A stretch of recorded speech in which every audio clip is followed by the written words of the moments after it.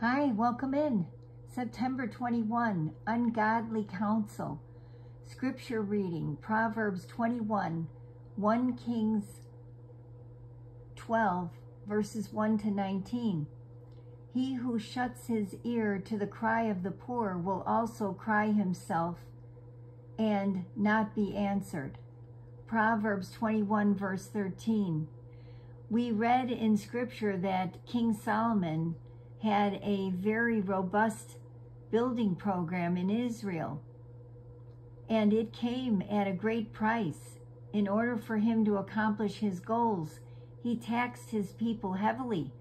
So when his son Rehoboam took the throne, the people asked for mercy. 1 Kings 12, verses 1 to 19. Sadly, King Rehoboam refused to listen to the godly advice of the elders. He chose instead to do what his young advisors suggested, and the result was a rebellion that swept through the nation of Israel and tore it in two. What causes a person to listen to ungodly advice? Crucial mistakes often come as a result of selfish ambitions. We weigh our options and choose the ones that appeal to our personal self-interest. It's common for leaders to surround themselves with those who will agree with their plans, even if those plans ultimately lead to destruction. This may sound unbelievable, but it happens, and often. It certainly did for Rehoboam.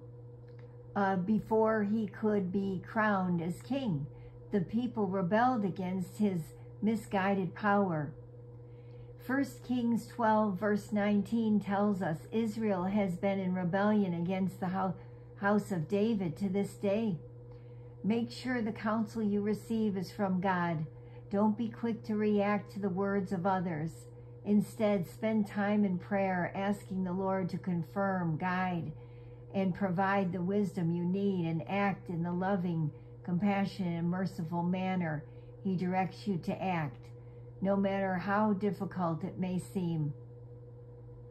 Had the king listened to his godly advisors, the nation, at least for the time, would have remained united. Instead, Rehoboam's decision led to a costly mistake from which Israel never recovered. Lord, I don't want to be foolish like Rehoboam. I want to be merciful like you. Lead me in the way I should go. Amen.